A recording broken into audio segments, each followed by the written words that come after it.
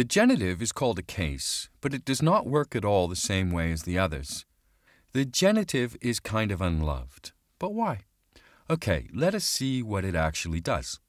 It's about ownership. Ownership in a broad sense. It's like of. But we need a story. We need some background. Let's start with a car.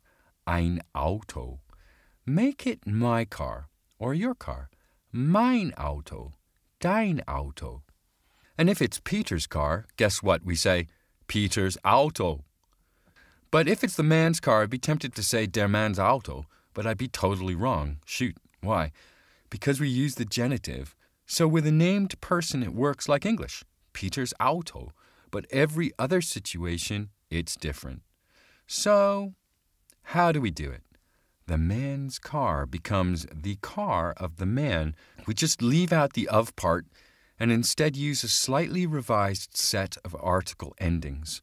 Here are the articles for the genitive case. Think, what is owned comes first. In the example, the man's car, it's the car that's owned. Let's put that first. Das Auto. Now, who owns it? The man. Der Mann, it's masculine. Put it together, what do we get? Das Auto des Mann. Well, yeah, almost. Des Mann sounds incomplete. When the article gets an S, then so does the noun. Man's. Right? If only it were that simple. Looks like English without the apostrophe. So here's the thing.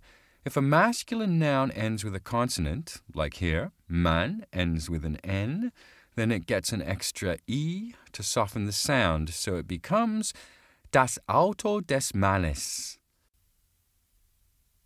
How about another example? The parent's house. What is owned? The house. Das Haus. Who owns it? The parents. Die Eltern. Which becomes der Eltern to show possession. Der Eltern. Das Haus der Eltern ist groß. Wow, this is so much fun. I can't resist seeing it again. This time with an, a daughter's dream. What is owned? A dream. Ein Traum.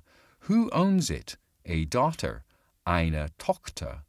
That becomes einer Tochter, giving us a daughter's dream. Ein Traum einer Tochter war lang, was long. Okay, we've started and we've got to finish this thing. A couple more variations. Customer is der Kunde. When a masculine noun ends in E, it picks up an N on the end instead of an S. I mean, would des Kundes really sound right? Compare with des Kunden. This customer's spoon. Dieser Löffel. Des Kunden. And when we stick the concept into a sentence, we get this customer's spoon is dirty. Dieser Löffel des Kunden ist dreckig. How about this spoon of my customer is dirty? Dieser Löffel meines Kunden ist dreckig. You go to your parents' house. Parents is plural, normally die Eltern. Your parents is deine Eltern, which in the genitive ownership showing role becomes deiner Eltern. You go to your parents' house. Du gehst zum Haus deiner Eltern. It feels like we've packed a lot into this film. It feels like time to wrap it up, but I can't help adding just one more thing. It's about adjectives. What if it's your parents' old house, old being the adjective here? Zum alten Haus deiner Eltern. No surprise, adjective endings with en. But what if it's the old house of your rich parents? Zum alten Haus deiner reichen Eltern.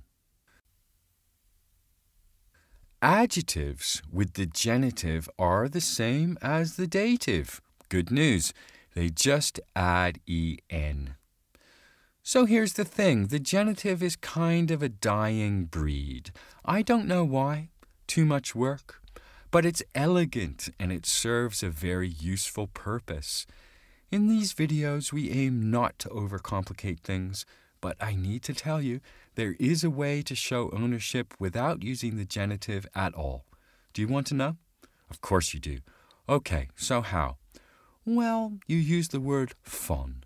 And von is a dative word, so the dative gets drafted in to do the work of the genitive.